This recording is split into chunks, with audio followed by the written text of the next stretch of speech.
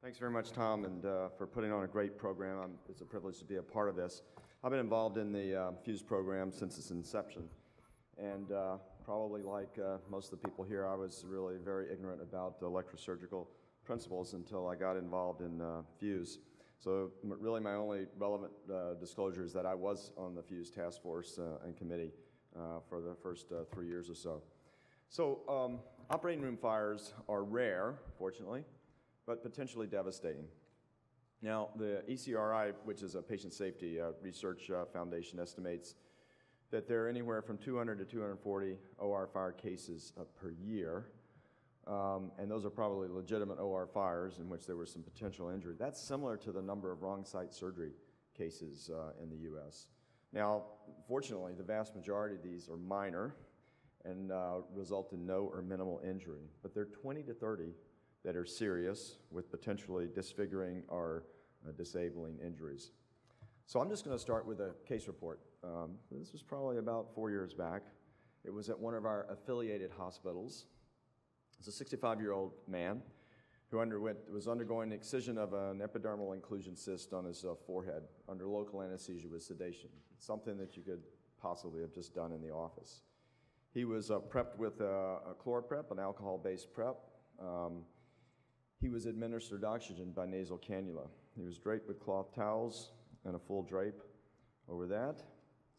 There was an elliptical incision made around the cyst, and as the ellipse was deepened around the inferior aspect of the wound with the Bovie or electrosurgical monopolar pencil, there was a spark observed in the field and a flash beneath the drapes. So this was immediately smothered and the drapes were pulled off, but the patient was burned across the cheeks and nasal bridge, superficial second-degree burns, transferred to a burn unit for further care. Some of you may have seen this case. This was on the NBC Today show 6 years ago. And it was a case of a young woman who was undergoing a mole excision on the face, and there was an OR fire, and this is what happened to her. Now, I'm going to try to play this video. The Anesthesia Patient Safety Foundation has a video on their website, which you can download and watch. I would encourage you to do that. This is a section from that, and SAGES has been working on producing an OR fire safety video that will be out later this year. I want to make sure that we have audio to play.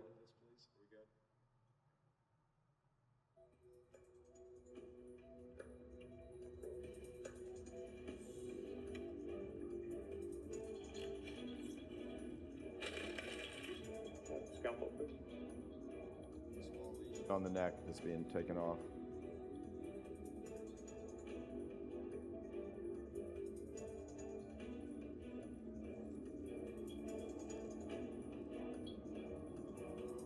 Fire! Fire! Get the oxygen off. Hold the drapes down. Get some sponges and saline. I'll get the extinguisher.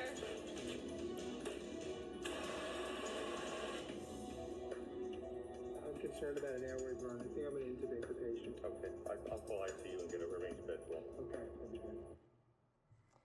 So this video, I've watched it several times. It still gets my heart rate up a little bit when I see it. And I think what it illustrates is how quickly this can happen with potentially devastating consequences. Now, this has been one of the sentinel events for the Joint Commission, and it's one of the top priority safety topics that's been identified by the ARN Presidential Commission on Patient Safety. So awareness about this has been out there for a while. The FDA was having an annual Fire Prevention Week and doing safety, and that's now been turned over to the Joint Commission and the Council on Surgical and Perioperative Safety, so you can find information about this on that website. And I can guarantee you that the trial attorneys are aware of this. And this is from a website from an attorney who specializes in this area and has even written a book on fire in the operating room, a preventable tragedy. And they have the knowledge and experience to help victims of surgical fires anywhere in the U.S. This is one of those events like wrong site surgery. It's hard to explain, to justify, and if it happens, there's almost certainly going to be some type of a settlement that will occur. So let's try to understand a little bit what are the elements that create the condition in which an OR fire can occur, because this is all about prevention, not treatment. So there's something known as the fire triangle. There are three elements that are required to generate conditions to have a fire. First of all, you've got to have a heat source. We certainly have plenty of those in the operating room, primarily the electrosurgical unit, but lasers can do it too. You have to have fuel. We've got plenty of that as well. Drapes, alcohol-based preps, which we've almost all gone to exclusively now. And you need an oxidizer, oxygen or nitrous oxide. And so because these elements aren't controlled all by one single individual in the OR, it really requires coordination by the team in order to prevent this from happening. Now here are some of the demographics about OR fires. So about 21% occur in the airway from procedures in the oral cavity. 44% around the head, neck, face, or upper chest, probably in large part because that's where the oxygen source is most concentrated. The vast majority of the ignition sources are from the electrosurgical equipment, about 10% are lasers, and the others, various other things, primarily the fiber optic light cable. So this is a one-page document from the ECRI Institute. Only you can prevent surgical fires. It talks about issues of surgical team communication and understanding the risk factors and various other things, so I'd encourage you to take a look at that. So what are some of the things that we can do? One is to minimize the use of an open oxygen source, and what we mean by that is oxygen mask or nasal cannula, and that is especially critical if you're doing a procedure around the head and neck region, okay? At a minimum, the oxygen concentration should be less than 30%. And if you're doing a tracheostomy or any procedure on the airway, you need to use a cold instrument to cut the tracheal rings and to enter the airway. Alcohol-based preps, you need to allow these to dry before draping. We have a 3-minute rule in our operating room, and we do it by the clock. And we don't drape until that 3 minutes has passed. And the other thing about an alcohol-based fire is that it's a blue flame, and it's hard to see. So you can have more extensive damage before you actually recognize potentially what's going on. Since we're all laparoscopic surgeons, we use these light cables all the time. This unit should always be on standby before it's connected to the laparoscope, and the light source should always be turned off before it's disconnected at the end of the case. I usually have a medical student that's handling the laparoscope, and we have to be vigilant about making sure that they understand that and this is adhered to, because it takes about 3 to 4 seconds for this light cable to be in contact with the drape before you start to get a burn that begins. This is a patient actually from our institution. It was an ENT case. Again, a fiber optic light cable burn on the patient's face because these precautions weren't followed. So some of the preventive measures that we can undertake when you're using electrosurgery: be aware of the open oxygen source. You've got to integrate that into your team discussion at the beginning. And one of the problems about the open source, you have drapes around the head and neck area. You can have relatively areas of pooling of higher oxygen concentration that can help trigger the fire. You only want to activate your electrosurgical unit when the tip is in view and deactivate it before it leaves the surgical site. One of my pet peeves, particularly with our trainees, is putting an electrosurgical device in the holster when it's not in use. In fact, a lot of times the scrub nurse will put the holster away and doesn't even keep it out for you to put it in. But how many times have you had a trainee just put the unit down on the patient's bare skin? And if somebody leans on that, you can get a burn. And you don't ever want to use rubber sleeves over the electrosurgical electrodes. I don't think anybody really does that much anymore, but that's also an additional risk. So you should be aware of heightened risk factors. So we incorporate, as a part of our timeout before we make the cut, the fire risk hazards. And so the things that will get you are if you're doing surgery above the xiphoid, if there's an open oxygen delivery source, and you've got an ignition source. So any procedures in that area, you really have to be very careful and communicate and make sure you're following the principles about how that open oxygen source is administered. So what do you do if the disastrous event of an OR fire occurs? So the first thing is you need to stop the flow of all airway gases to the patient.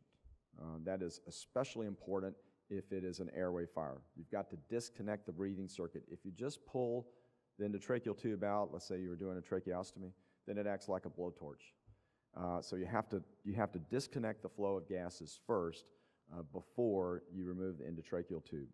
If it's an airway fire, you want to remove the tube and then pour saline into the airway.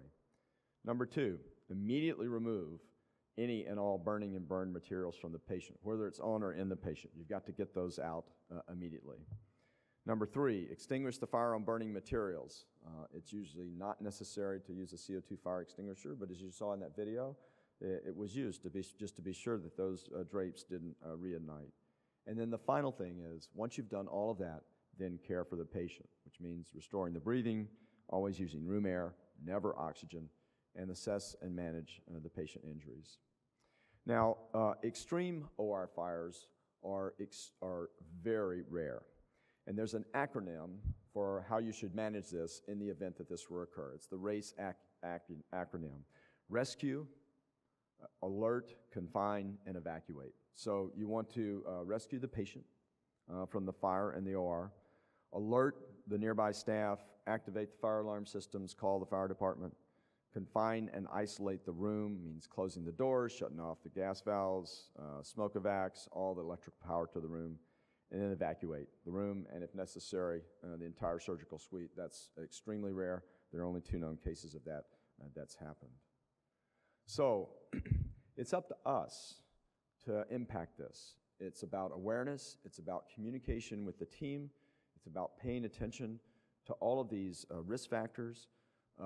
If you are connected through social media, tweet somebody about fire safety, find out what policies and practices are in place at your institution, take those back, communicate to them, talk to your colleagues about the importance of this and the fire risk assessment. Talk about it during staff meetings. Think about doing maybe an in-service on this topic. I have this OR fire talk that I give. I'm happy to share that with any of you. If you would like to go back home and give a talk about OR fire safety. I'm doing a grand rounds for our surgical nursing staff in the OR this coming week about safe energy use in the operating room. This is one of the things I'm going to talk about. But that's a great opportunity to go back, get engagement, because I guarantee you there'll be buy-in from the staff. And things can happen you can't imagine. The last fire that was in the OR at our institution, they were hooking up a device to blow CO2 into a wound. It was in a cardiothoracic case. And the connection was inadvertently hooked up to the oxygen instead of the CO2. Fortunately, there was no significant harm that took place to the patient, but there are things that you cannot, possibly suspect that can happen that can potentially lead to this. There are a lot of resources out there. The ARN has a statement on this. The Anesthesia Patient Safety Foundation, of course, SAGE's in the Fuse site. And so it's up to us to prevent this from happening. And with that, I will conclude and be happy to take any questions. Thank you very much.